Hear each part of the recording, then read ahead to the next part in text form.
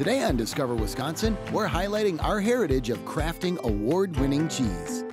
Hello and welcome to Discover Wisconsin. This is an anthem for those who look for more and never say they've seen it all. Windows down, let's take a ride. The good land's great tonight.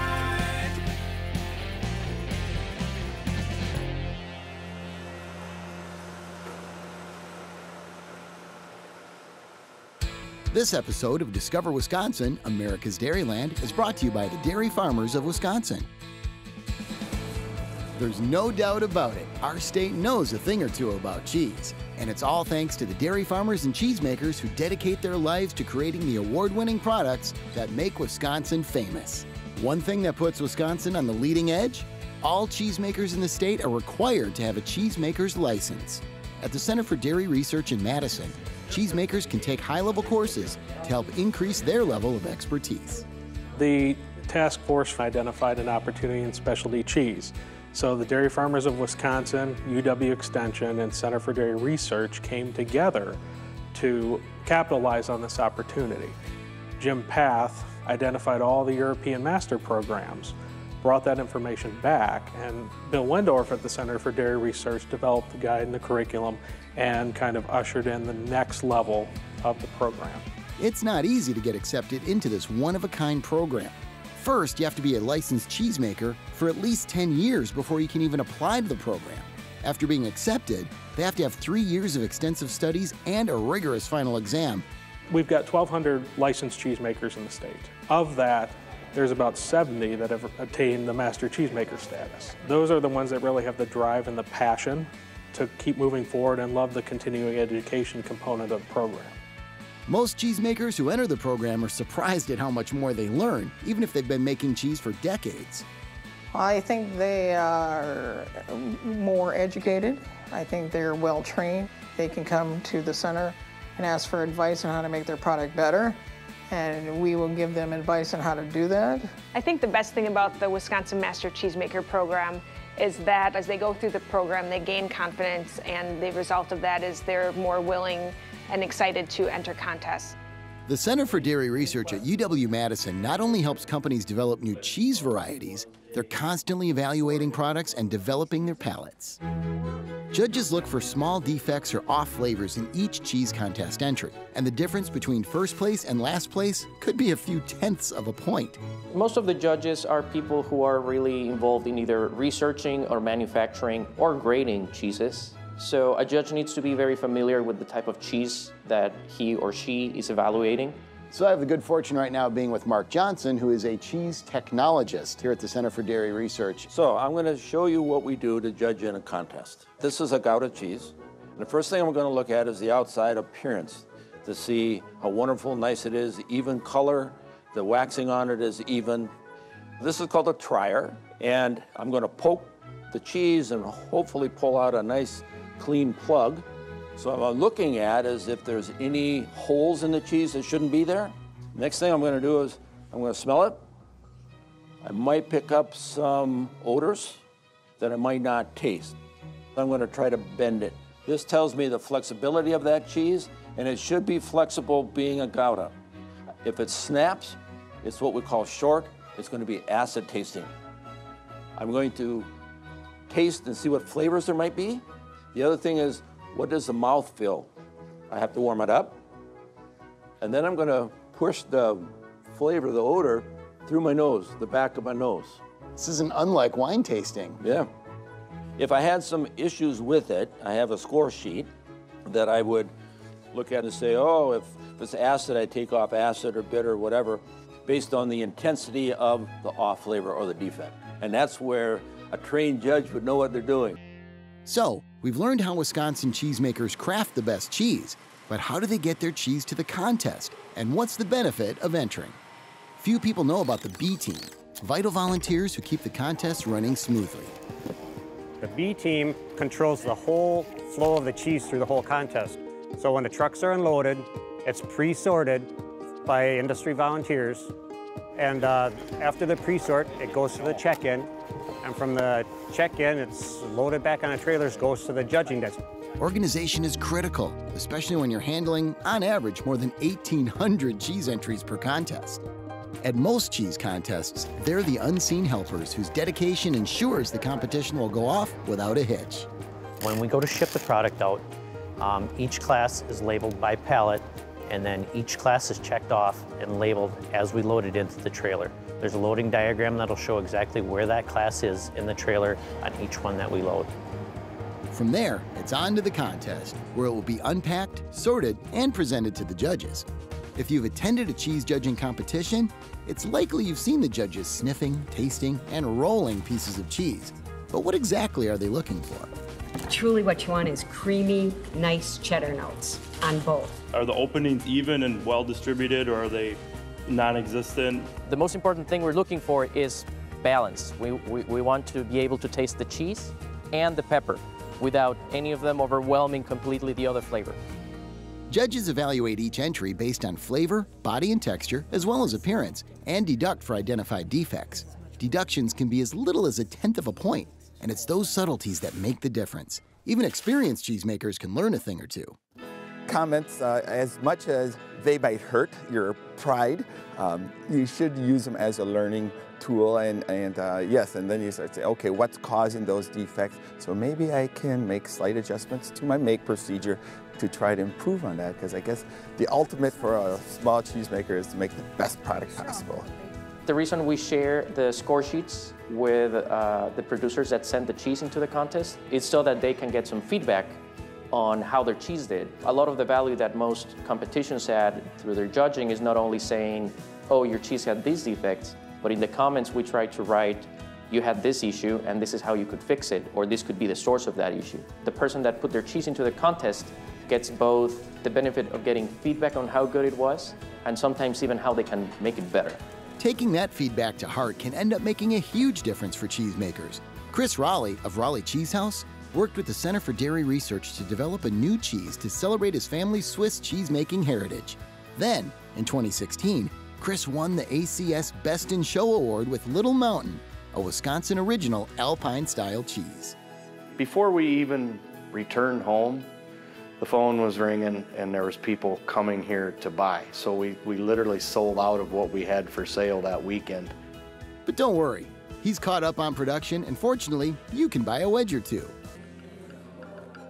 I'm at Sartori Cheese in Plymouth, home to the 2017 U.S. Championship Cheese Contest Grand Champion winner for their Black Pepper Bella Vitano, and their 2018 World Championship Cheese Contest Best of Class winner for their Espresso Bella Vitano and their Pastoral Blend. So this is the perfect place to find out just what it takes to make an award-winning cheese. Ask any cheesemaker, and they'll tell you the way to judge a great cheese is based on taste. But how do they decide which wheel gets sent off to the contest? Well, I was able to speak firsthand with master cheesemaker Pam Hodgson to get the scoop, or should I say taste. Pam, how do you decide when a cheese is something that you want to submit? Well, Eric, the first step for us is the cheese should be characteristic of what that cheese should be, its definition. For example, today we have some Montemori cheddar. Eric, would you like to try it? Absolutely. Well, it's nutty for a cheddar especially. Yes. And I got those little crystals in there. I love it in cheese, and then it's so flavorful like that. Our mission here is to make the best cheese in the world, and we always wanted to do things that were high quality, but you know, you can kind of get obsessed with your own things. You don't really know if it's special until you put it in front of people to try it. We focus a lot here at Sartori about making every vat to be the very, very best. Build quality and pride into every piece of cheese that we produce. And with awards to back up their quality, Sartori Cheese can say it crafts some of the best tasting cheese in the land. The same could be said at another winning cheese company, Emmy Roth. Wisconsin cheese wins more national and international awards than any other state or country. And in 2016, Emmy Roth's Grand Cru Sauchois took the Grand Championship Cheese Prize at the World Champion Cheese Contest, a really big deal. So I'm here at their headquarters to find out what it takes to make an award-winning cheese. Roth Cheese in Monroe is known for their aged Swiss-style cheeses, so that's where I started out, in the curing room with cellar master John Kroenke. So we have a good wheel of Grand Cru Reserve right here. So looks like that'd be a good contest piece. So then we're gonna plug it. Whipping out the trier. Yep, All right. We got our cheese trier here. Plug it about right there. So once we get the plug out, we're gonna look for any openings in the cheese. We don't wanna see any too big of open holes where we would have gas production. We want a quicker break for this kind of cheese, a 6-month-old cheese. So we'll have you break where yours it gives part. a little bit, Yep. but then breaks off clean. You got it. Beautiful. Then we're gonna have a taste. Creamy, nutty. It's got a brothy, savory note to it. Brothy? Mm-hmm. Kind of like chicken broth. I didn't think of that, but now that you say it. So yeah, this one could potentially go into a contest. Even though Roth cheese has won numerous awards over the years, the cheesemakers always give credit to the farmers who supply them with the most important ingredient. So we pull in our milk from about a 60-mile radius around the factory, and without the special care the farmers give to the milk and bring it in and the special relationships we have with the local farmers, we wouldn't be able to produce the great cheese we do. So there you have it. It all comes down to the care and passion. We've learned about cheese making and discovered the subtle art of evaluating cheese. But now it's time for the moment of truth. Hollywood has the Oscars, TV has the Emmys, and cheesemakers have championship cheese contests. Some contests are more technical oriented. Some are more, oh man, this looks beautiful. They did such a nice job of sculpting that cheese, you know, that kind of thing. So they're all different in their own way. In fact, the United States Championship Cheese Contest is the nation's premier technical cheese, butter, and yogurt competition. Skilled judges from over 20 states are here to judge cheeses from over 35 states. And they judge on things like flavor, appearance, texture, acidity, a variety of other factors. They start with 100 points and do deductions from there. On alternate years, Wisconsin hosts 2 coveted cheese competitions. Every odd year, the Lambeau Field Atrium hosts the United States Championship Cheese Contest. And every even year in Madison, the World Championship Cheese Contest is held at Monona Terrace. But all competitions have the same goal.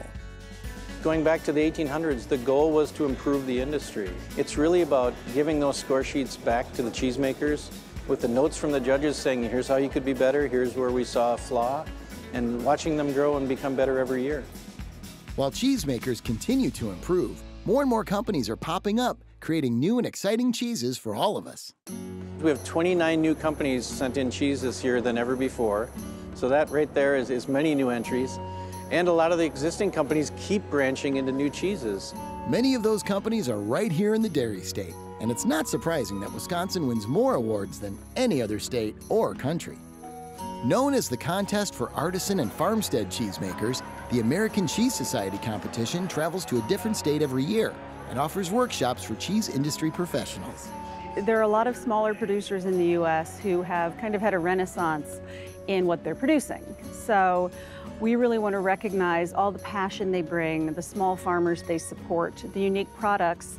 And you can't find these products everywhere. Many of them are very small production, and so they're only available within a limited range or distance from the farm.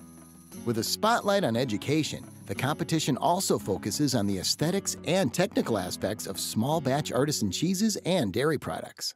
We have a technical judge who takes off points for defects or problem areas in cheeses, and the aesthetic judge is adding on points for character and wow factor. And those 2 points get added together to a cumulative potential score of 100, and first, second, and third place medals are awarded for achievement in each category. There are also some great benefits to taking home specific category awards. It helps people understand the quality of what we're producing, and it gives us opportunities to find new customers. To be recognized by your peers for an award like this is just amazing, because you work 364 days a year for this one day. And perhaps the mother of all competitions is the World Championship Cheese Contest, where cheeses from all over the world are put on display. To consistently win gold means you've got Everything from your personnel to your culture program, the recipe for the cheese, and the grading, the internal grading to try to find that right piece of cheese. It's all got to be dialed in perfectly. You have to be very good at what you do. And there's nothing like the excitement of attending a competition and seeing who the winners might be. At both the World Championship Cheese Contest and the United States Championship Cheese Contest, the final round of judging happens at a ticketed event in front of an exclusive crowd of cheese enthusiasts. I can feel the excitement in the air and smell the heavenly scent of all the cheeses, as over 500 people are packed in here tonight, waiting to find out who the grand champion will be. Third place went to Wisconsin cheesemaker Marika Penterman of Holland's Family Cheese for Kammerude Gouda over Jarige with a score of 98.39. And second place with a score of 98.419 is Kammerude Gouda Premium out of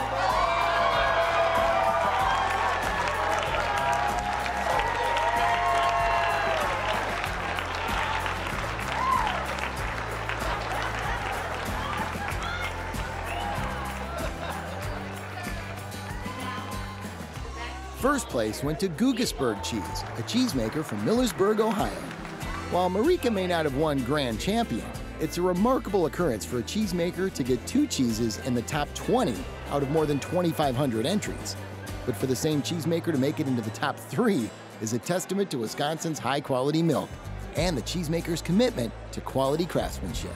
I'm so super stoked with having 2 cheeses in the top 3. I don't know if anybody else ever had that opportunity or that fortunate enough, so I feel I just won the Wisconsin lottery. I feel like I got the jackpot right now.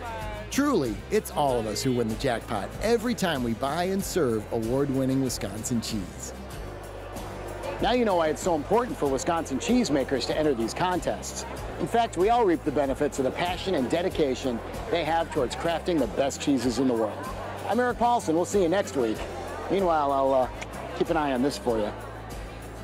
This episode of Discover Wisconsin, America's Dairyland, is brought to you by the Dairy Farmers of Wisconsin.